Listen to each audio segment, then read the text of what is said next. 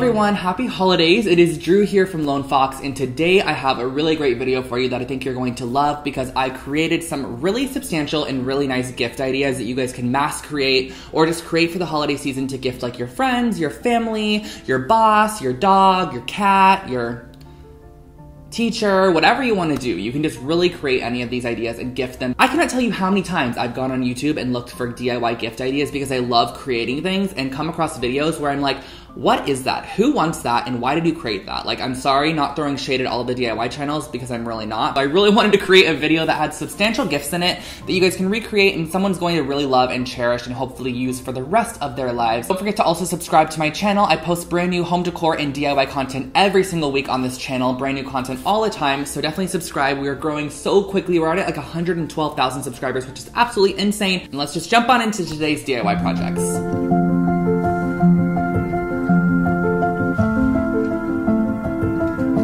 To create this keepsake trinket box, all I used was a raw wood box, some Mod Podge, some Elmer's glue, that black and white paint, and some paintbrushes.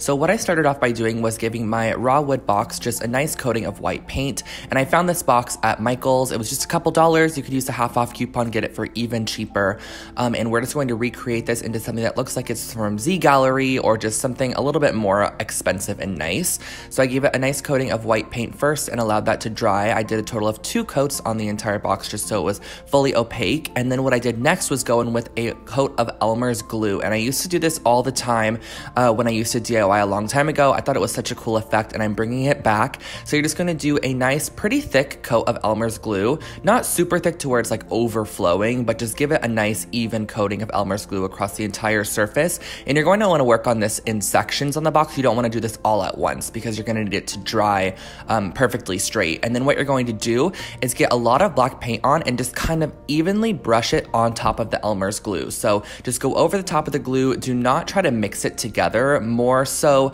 add more paint than you think you would need so it just sort of glides over the top of the glue, and just coat the entire top surface over the glue. And as it dries, it's actually going to crack. So this is like a 4-minute drying session sped up. You can kind of see how it cracks a little bit. And as it continues to dry, it's going to crack and crack until it's fully dry. And then you can add a nice coat of glossy Mod Podge, which is really going to give it a shine and finish off your little trinket box.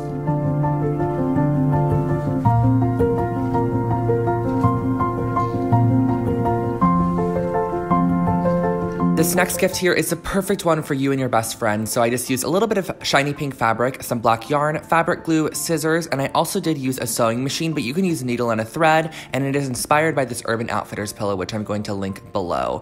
But what I started off by doing was taking my pink fabric, which I got at Joann's Fabrics. This is a satin crepe fabric. I couldn't find the velvet fabric that they were using, and I just used a Sharpie to sort of map out and just eyeball a heart shape.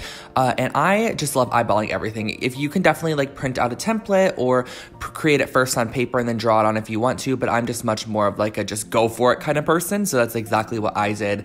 And I just cut my heart out on the fold so that way when you open it, it's perfectly even. And I made this heart about 14 inches tall just so it had a nice substantial height in it. When you cut it in half in the end, you want it to have like a substantial look to it. You don't want the 2 sides to be super small. And then what I did was recreated that same step, cutting out another piece because you're going to need a front and a back piece of fabric for your heart pillow.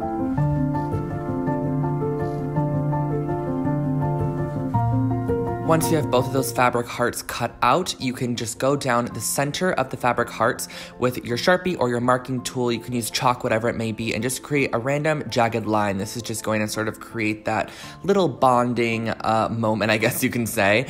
And I'm just going to cut both fabric pieces together at the same time with a pair of scissors right down that jagged line, just so that we can then have our 2 separate pillows that we're going to be using. I used a couple of sewing pins around the entire edge of both hearts just so that it would hold the pieces together for when I sew them, and you are going to want to sew all the way around the outside edge of these jagged heart pieces, leaving just about a 2-inch opening so you're able to add stuffing in there afterwards. So I just used a sewing machine on a normal, just straight stitch all the way around the edge. It was super easy to do.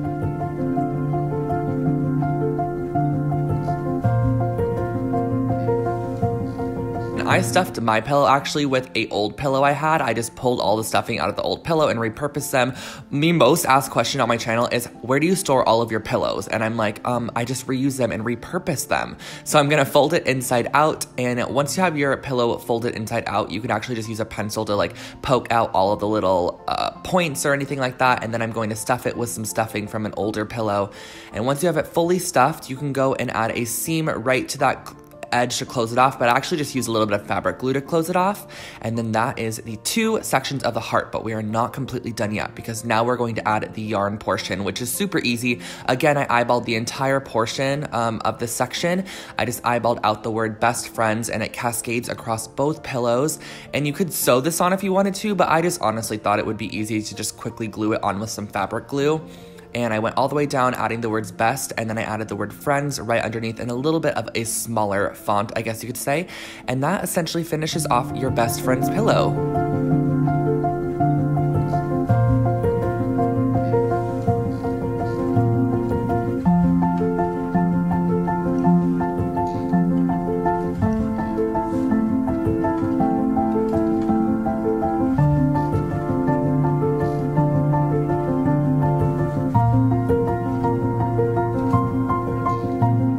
This sweater here is probably my favorite DIY in the video, and all I used was 2 different sweaters and some scissors, and I also did use a sewing machine, or you can use a needle and thread. So what I started off by doing was getting 2 different sweaters. This Illinois one was from H&M, and the Champion one was from Urban Outfitters. It's just an old one that I upcycled.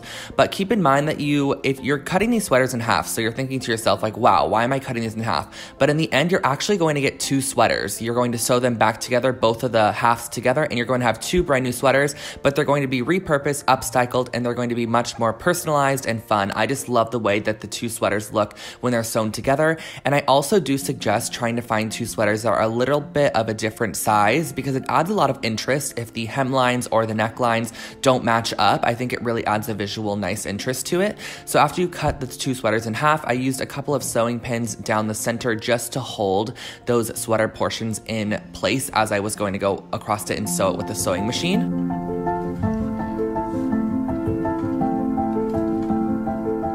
Once it's all pinned up, I popped it in my sewing machine and just did a couple back and forth stitches to start off the sewing process, and then did just a straight stitch all the way down the front side of the sweater. And as you're going, you can either remove the pins or leave them in. I actually sew with the pins in. I learned that at the sewing school I went to. You can just leave them in and your sewing machine will just go right over them. There's the occasional time when it might hit the pin, but it's never happened to me. It's happened to me like 1 time before. And you're just gonna sew again all the way down the front using a straight stitch, and then when you get to the end, to the neckline or the finishing point, just do a couple of back and forth stitches just to really lock in that section. And then you can pull out all of the pins and see your finished front panel of your sweater. And I love the way that this looks. I think that the cool tone gray and then like the warm tone tan colors look really pretty together on this particular sweater. And I also leave the tags on there because I think it kind of gives that whole reworked and redone vibe. I just like the way it looks when you sew the tags in there too, but you can cut them out if you want to. And again, I did it on the back side, sewing the wrong sides together. That way when you flip it out, it is the correct sides on the outside. So then I flipped out the entire sweater here, and that is your finished half cut and sewn sweater. And again, repeat it to the other halves that you cut, and you have 2 sweaters.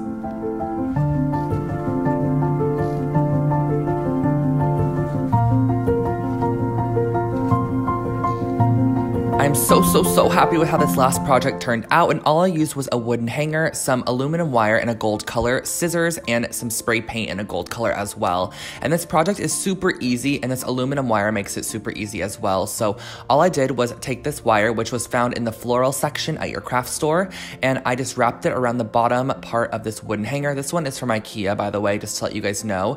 And all you're going to be doing with this is just wrapping it around that little bottom section, and as you're going, every so often, as you keep wrapping, you're going to create a little peg, as you can see here, that's kind of sticking out the bottom, which we're going to then create a hook out of. So you're just going to bend it up and create a hook.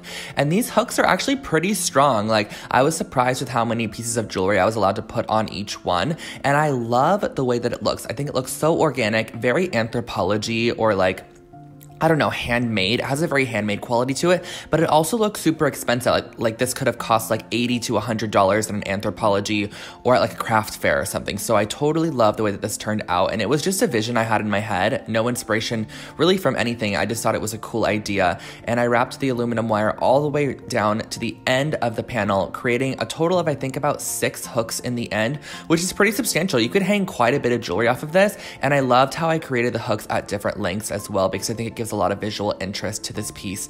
And then I use a tiny bit of gold spray paint on the hook at the top of the hanger, and that finishes off your jewelry holder.